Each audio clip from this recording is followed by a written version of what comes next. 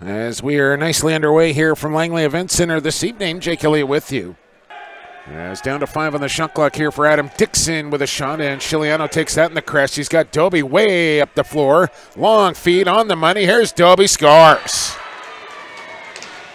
A bounce shot to the short side, top corner. Chiliano to Doby. 1-0 Langley. Ryan Johnson out on an offensive shift as Riley Lowen in the corner. Feed in front over the shoulder from Dixon. Rebound chance and Chiliano. Here comes a pick from Dixon as he gets into the back of Porter. Johnson with room. Chiliano the save. Rebound chance there, goes over top of the goal. Takes a couple of hacks and whacks there from Bito. Here's Doby ducking in and scores.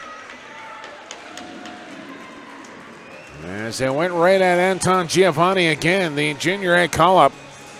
And this time, Doby. Look out from behind here for Kinnear. He'll try and skip one across, and it ends up in the goal off an Adanacs stick. I believe it was Jalen Chester that got the deflection as it changed angles and went right into the goal past Del Bianco to make it 3-0 Langley.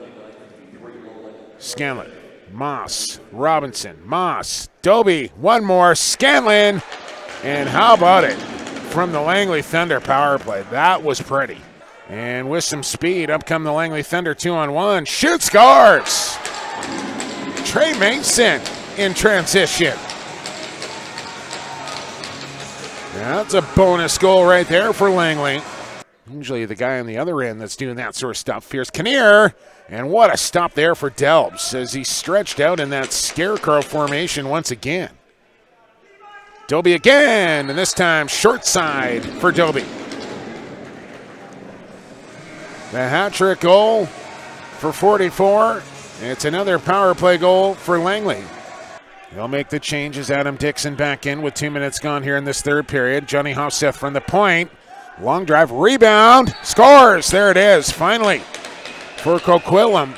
It took him 42 minutes and 12 seconds to beat Chiliano. High post set there from Roberts. They'll go low. In behind the goal, Kinnear cutting through his Moss, scores. There's that next one. And it's Eric Moss who makes it 7-1. That's a big goal there for Langley,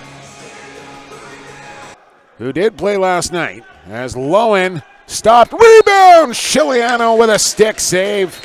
I don't think he needed to make it as it was a crease call, but maybe his finest of the night there. Listen, I'm responsible for the 3 stars here tonight, and Chiliano might get 2. Long shot, and Trey Mason's got another.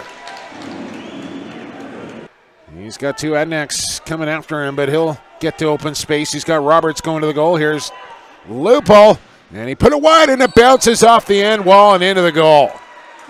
Oh, man, did that go off of Roberts, off an Adanac?